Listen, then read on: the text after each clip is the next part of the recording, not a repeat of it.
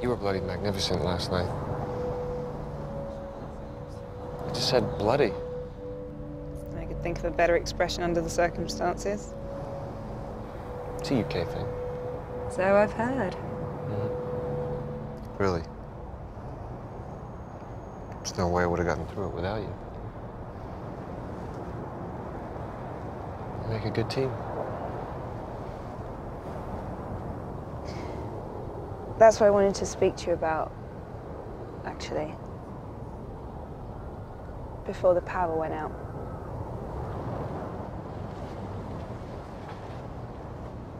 This thing where I am your deputy and your doctor and your confidant and your friend. It is a lot.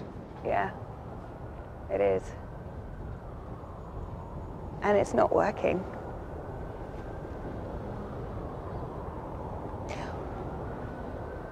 All last night, we needed to choose who to save.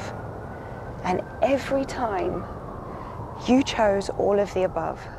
Yeah, No, that's not a criticism. I'm glad you did. You saved everyone. We saved everyone. Yes. It worked out. But sometimes it doesn't. Sometimes you have to choose. And you couldn't. You just said it all worked out, and I don't see what me not triaging patients has to do with us.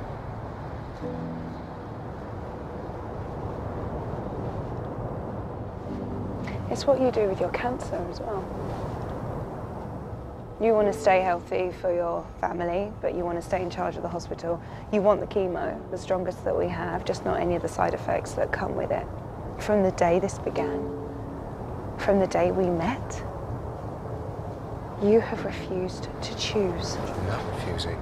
It's not that easy.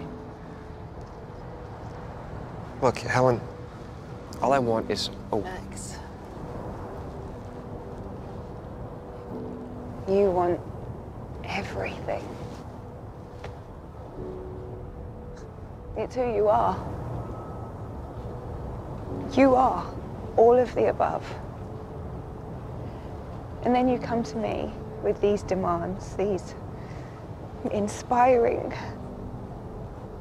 completely impossible demands, and I don't know who I'm supposed to be. It's supposed to be you. I've tried. I have tried to be all of the above. I can't. I can't be your friend and your doctor and your deputy, so I have to choose. I have to triage us.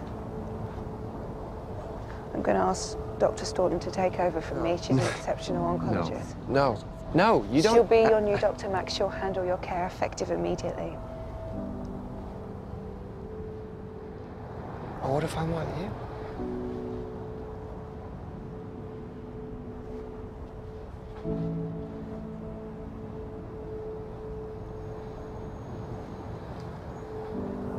I'm afraid that's no longer an option.